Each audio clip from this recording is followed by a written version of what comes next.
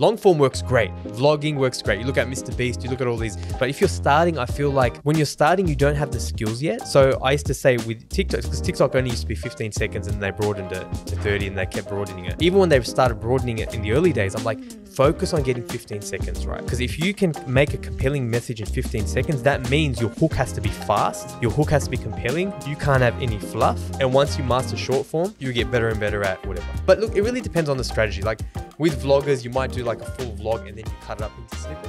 Yeah. Welcome to the Inbound Buzz podcast, episode 140. My name is Tony Cow and I'm joined by Moby Siddiq. How's it going, Mobes? Good, Tony. Good, man. What's been happening? Man, it's freezing in Sydney, so I don't know where you are, but if you're in Sydney, you are enjoying the cold like us.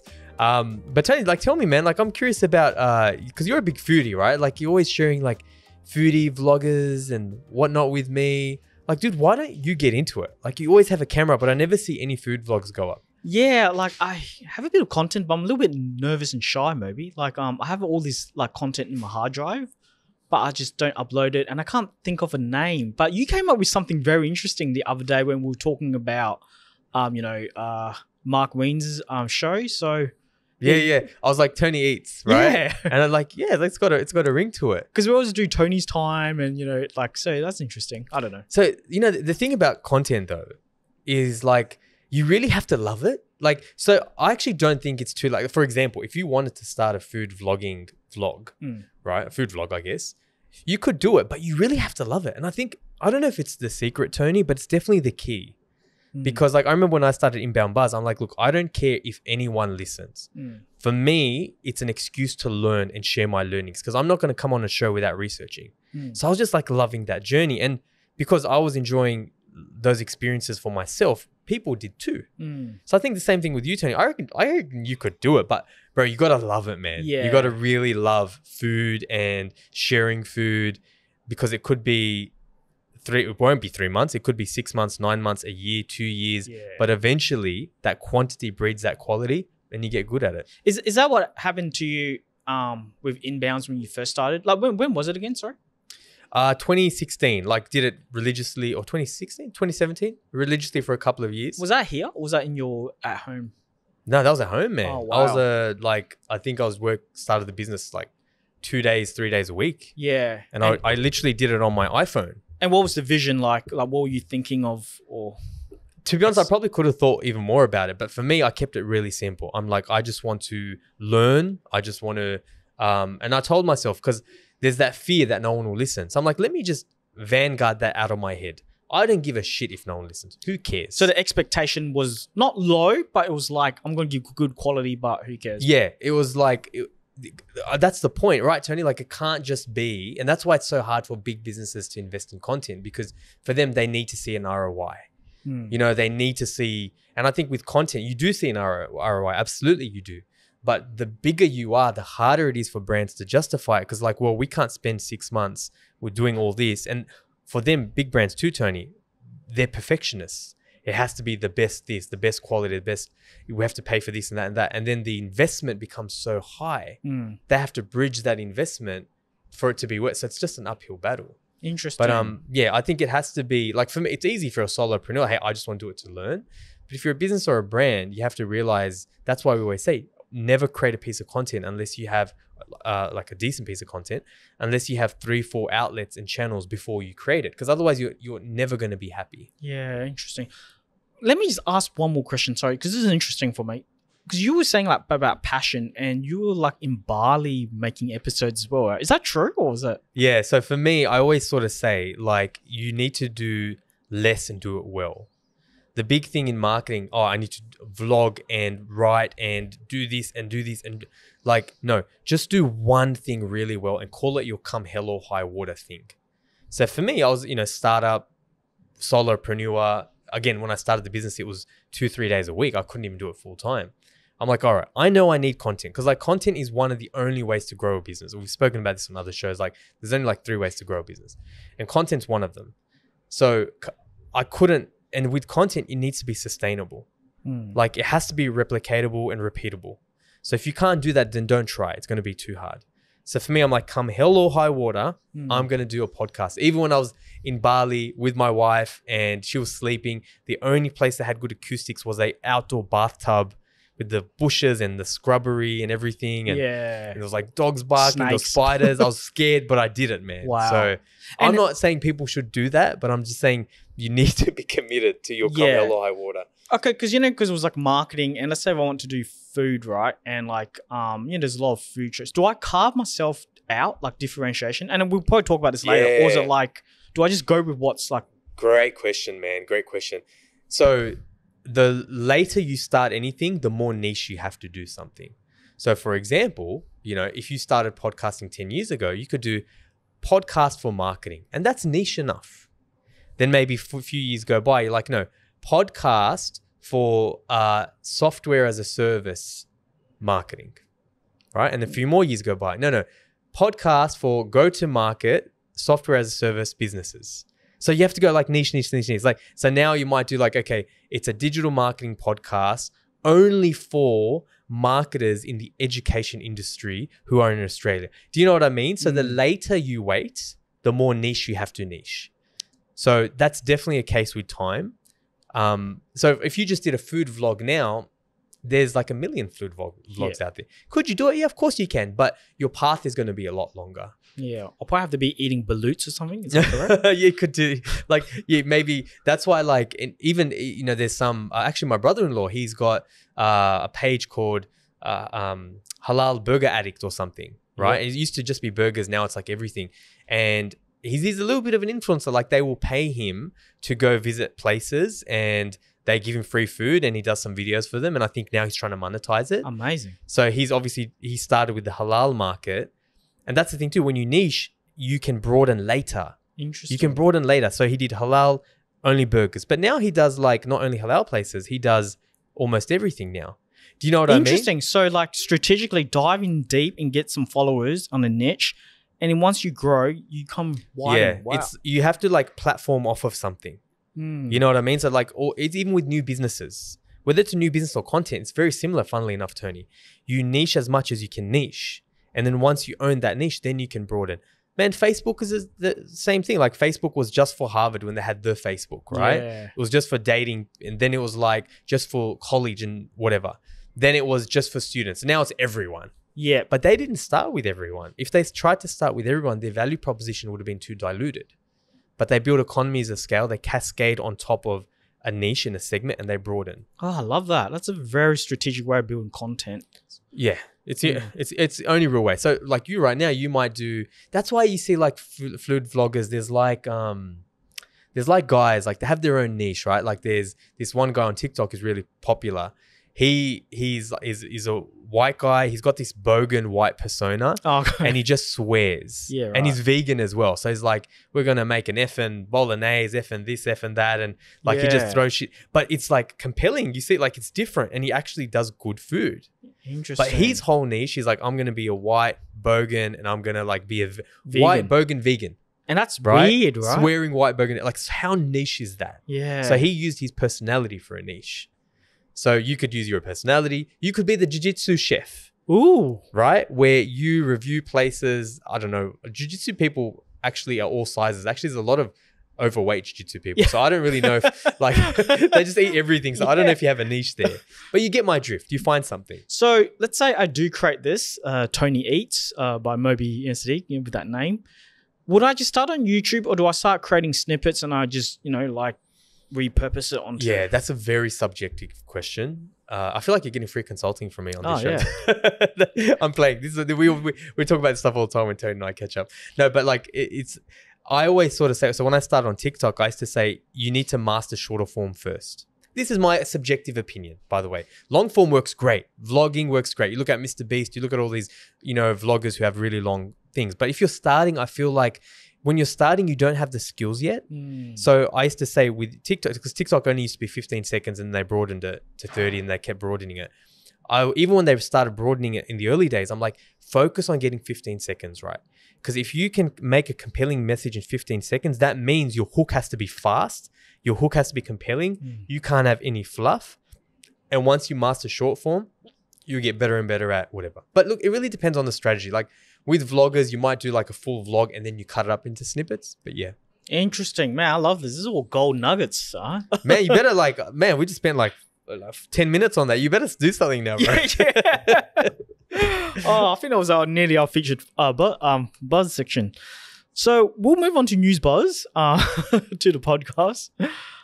LinkedIn ads rolling out generative AI, conversation ads, and thought leader ads. So LinkedIn is integrating and adding generative AI into their platform. Just like Google, we tried that on Google, where on Google Ads, we can type in the headlines. It's generated for us, description, and it's worked well. So to see LinkedIn doing it is very interesting, and I'm very positive about it. Just the whole platform doing things. And you write a lot of posts and stuff, right? But I don't think you'll maybe use it. No, I mean, this is more for ads. So I think it's something definitely we're going to look for our clients, in terms of using some of that. But I think, for me, for my personal brand, it's LinkedIn is the channel I spent most of the time on, and that's just organic posting. But yeah. Would you, if there was an AI, platform for content posts, would you use it, or would you prefer your tone of voice? Because you don't know how to. Yeah, that's tricky. I think this is a debate that a lot of people are having now. I'm already starting to notice when I'm on LinkedIn, I'm like, I could tell that was from AI. I could just tell. There's too many especially a person I've been following for a while. All of a sudden, their style changes. They've got so many emojis, and they've got they're trying to follow a template, and you can kind of feel it. Yeah, right. And I think that's just the thing. Nothing. AI is garbage in, garbage out, right? So if you have great ideas, it's an input. It's like a funnel where you throw things in. Yeah. So I think it can really augment what you do, but on its own, it's rubbish. Yeah. So sure. Look, I have used AI. We've shared this on previous episodes where we shared our ChatGPT Notion, where templates on using ChatGPT to create posts. But I feel like I always have to tweak and add my voice. That's for sure. So also a few other ones I'll touch on is conversation AI. LinkedIn's allowing us to have ads where it's more conversation based on the message on the messenger. I find it interesting because a message will pop up to a particular prospect and it will kind of be like chat bot style. And I personally don't like it. I find it's a bit weird, but there'll be a message and then there's 2 call to actions, yes, no. I don't know if that'll work from an ad perspective. So I guess what you're saying, and you educated me on this earlier, it'd be an ad. It almost opens up like a chat bot, and then you can have buttons and you click on it. I agree with you, man. I feel like people, man, we're going to do an episode one day on bad LinkedIn outreach, because the amount of shit that I get on LinkedIn. I actually got one today, and the guy was selling IT services, and it was the 4th one he sent me. We do this, let's have a coffee. I did a one-to-one Loom video, and I looked at his website, and I normally don't have time for this shit, and I actually don't have time for this. He's busy. I went on his website and I did a Loom. I'm like, man, but I gave him help. Your outreach is garbage. I'm like, I'm really sorry, but your outreach is garbage. You need to stop pestering people, do assignment selling, go after an industry at a time, understand the industry's pain points, and try to solve those. Nice. I guess I'm mushing a bunch of shit here, but what I'm trying to say is you have to be conversational. So people like that guy, they are going to use this thing for just garbage. And that's an opportunity because Tony, for example, if we were running a conversational LinkedIn ad, we wouldn't be like, oh, do you have 15 minutes to have a conversation about your leads and your marketing? Piss off. Who's going to respond to that? It might be again, targeting a niche, maybe the education market, right? Hey, you're an RTO. Did you know that these are the top 5 lead generation strategies that RTOs are using? Are you using some of these? Click on this to download the guide, and click on this other button if you want to talk to us about it. So you got to provide more value as opposed to... Yeah, and I mean, that's not perfect, but you get my point. Yeah, it's providing value. Interesting. Well, it just shows that LinkedIn's starting to grow their network and their platforms and their ads. So it's interesting in the next few years to see where it's going. 2, research shows that the majority of marketing professionals are using generative AI. So a LinkedIn poll was conducted, and a lot of people is utilizing generative, AI or all sorts of AI in their marketing, businesses and stuff. So I think the point is, if you don't jump onto this now, the boat's going to sail and you're going to be left behind, right? Yeah. You have to incorporate into your business. Absolutely. This one's interesting. Many young people want to get off social media. This is what's stopping them. So a survey was conducted to 3,000 people, and a lot of people cannot get off social media because they felt pressure, like they might be left behind from the cultural awareness, news, whatever. The pressure's on. Every time they go on social media, they don't feel good about themselves. It's like, everything's better. Everything is so much nicer on social media. So that's interesting from a parent perspective or becoming a parent. And also, I think from like a marketing perspective, because I'm like, man, get on social media so we can advertise more. That's like one of the things. Yeah, we've got conflicting, as marketers, it's such a conflicting viewpoint. But you're right, man. Like, it's funny. Like, I've been off Instagram for like 3-4 months. Awesome. And then I went on Instagram and I had like 20, 30 messages. Damn. And I immediately felt FOMO. I'm like, oh my God, like, look at all these things people have sent me over the last 3, 4, 5 months, whatever it was. And then like I noticed myself going back on it again. Yeah. And I deleted it for a reason because it's such a waste of time. But yeah, there's no answer to that. I try to create more than I consume, but that doesn't always happen. It's funny because I went off it too because it was too distracting. And I went back on it recently and I saw a message from you about a jiu-jitsu event. Yeah. And I was like, oh man, lucky I went on because I would have missed this. Yeah, I think as marketers, there's a FOMO thing, but as marketers, we need to realize, I was speaking to a client yesterday and he's like, I was talking to him about the importance of doing content, writing articles. Like, it's not sexy, but that's what you need to focus on. That's where you're going to get your SEO from. That's where you're going to get your leads from. And he's like, I want to focus on sexy. Anyone can write an article. I want to focus on videos. Now, I understand his point. I get that. But like, where are you going to put those videos? You need to house those videos on your website. If you're creating them for social media, man, every 5 years, the shift changes when it comes to social media. It changes, right? Facebook was the biggest thing. Now it's not. TikTok is pretty much up there, but YouTube is kind of catching up.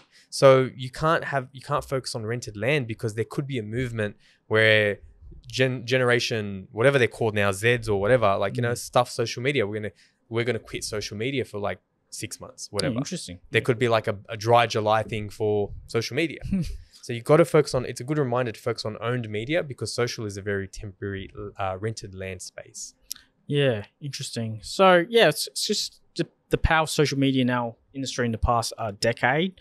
I'll be worried once I have my child when things come. But yeah, so that wraps it up for our news buzz. Moving on, feature insight.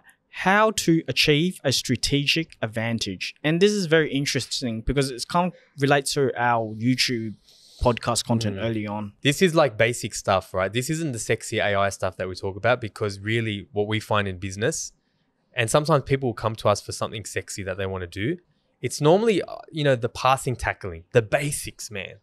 The basics, right? So if you remember Porter's 5 forces from uni or from business studies or whatever, that guy, like he had Porter's 5 forces, like the 5 forces for market entry, and he's like a marketing legend guru. He's got this model. It's really boring. It's called Porter's generic strategies, right? It's like the worst name, right? But essentially Porter's generic strategies, for anyone who hasn't seen it before, is the 4 categories or 4 areas where you can achieve a competitive advantage, right? These are 4 ways where the only 4 ways, or the main 4 ways, I guess, to achieve a competitive advantage. And I thought this is really interesting. So in summary, like there's 4 areas, and I'm going to share my screen in a second, but they focus around cost leadership and differentiation.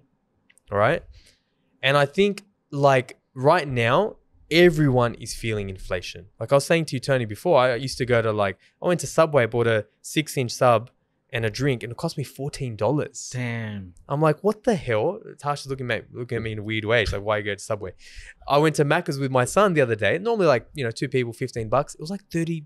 I'm like, and my son doesn't eat anything. Like, what is going on? It's like everyone's feeling it. Everyone's understanding. Now, I know there's that theory that people are just increasing prices because they can and they're blaming inflation. I'm sure there's that. But in an era of hyperinflation, there's only really one way to grow.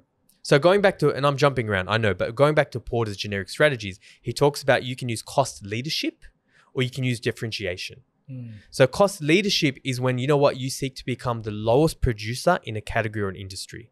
So what you do is your cost basis is based on strategic alliances, the technology you use, cheap outsourced labor. You know, you have to have a cost advantage to offer a cost differentiation strategy. Cost leadership strategy, rather. Differentiation is when you seek to become unique in a segment. You want to find an industry or a segment, give them unique value at a higher offering, and you get rewarded for a higher price, right? So an example might be like, you know, when it comes to cost leadership, like Costco or Walmart. Walmart, yeah. Right? Now, the thing is, when you look, and you can pursue that strategy, right? So I guess what I'm trying to say is like to be the best in class and the best prices isn't a good strategy in this era of hyperinflation. I feel like it's a downward spiral, right? It is, because right now, to have a cost structure, it's so hard to keep up with inflation right now. Like wages, cost of goods, inputs, cost of technology, everything's going up. So even if you pursue a cost, leadership strategy now, it's very hard to maintain. That's one. Second, you're a commodity. So no one gives a shit. There's no brand loyalty to you. And when you look at big brands like Walmart and Costco, all the controversy they've had, all the times they've been in trouble in the media or any scandal they've had, has always been related to costs. Either they're paying their people too low, or they're trying to undercut suppliers, or like there's some failing based on a low cost strategy that they're pursuing. So that leads, like, cutting costs leads to lower quality, right? Yeah, absolutely.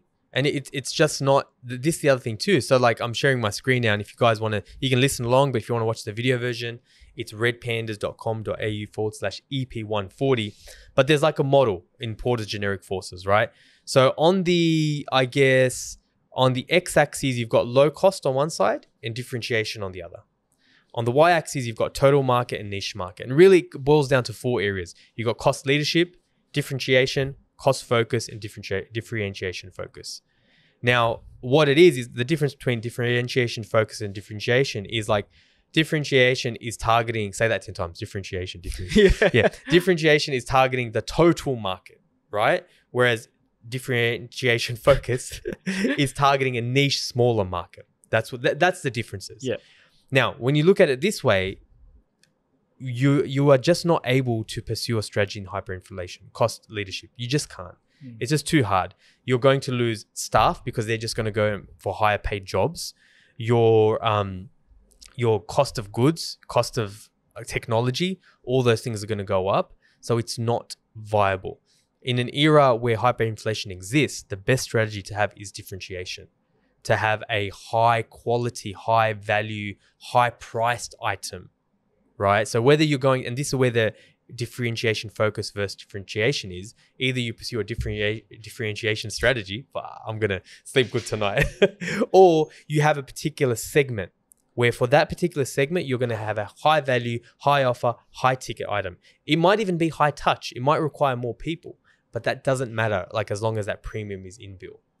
That's where branding comes in, where PR comes in, where good content comes in. So yeah, and this is more kind of boring, hopefully not boring for others, because I find strategy very interesting. Yeah.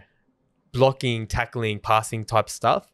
But these are the things that businesses structurally need to think about if they want to survive this inflation period that we're going through right now. I like that because, like, when you say value and all that stuff, you can determine your price.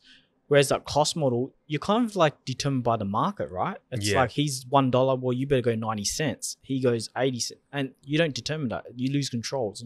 Yeah, in differentiation, you're rewarded for your uniqueness with a premium price. It's still tied to a need.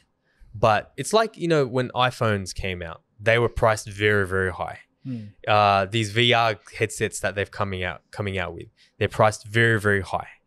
A business like that is well built for inflation and rising costs because the differentiation factor gives them a huge buffer, a huge padding of profit where they don't get sucked into inflation pressures. Because you're already seeing it, like building companies are going down. A lot of building companies are losing business. They're going out of business. You'll see more businesses that will let off more people this year, more businesses that will go under. And I would hazard a guess a lot of them are going to be based on cost leadership strategies. trying to be the lowest cost, lowest provider, trying to undercut everyone. They're not going to survive.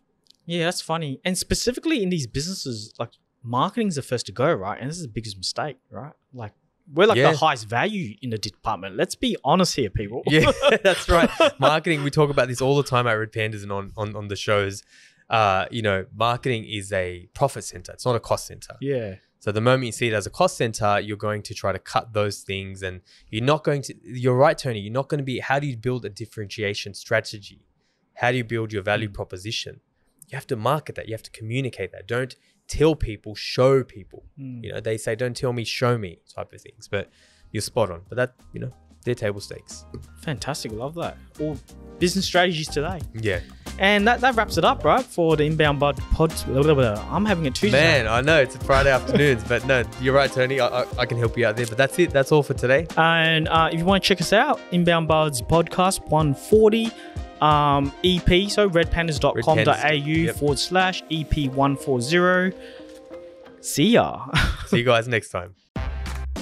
Thanks for listening to Inbound Buzz. Learn anything? Return the favor by spreading the word. Want to make your mark in digital? Need help with your digital strategy, inbound, and marketing automation efforts? Then visit redpandas.com.au and be sure to tune in next time for another Inbound Buzz hit.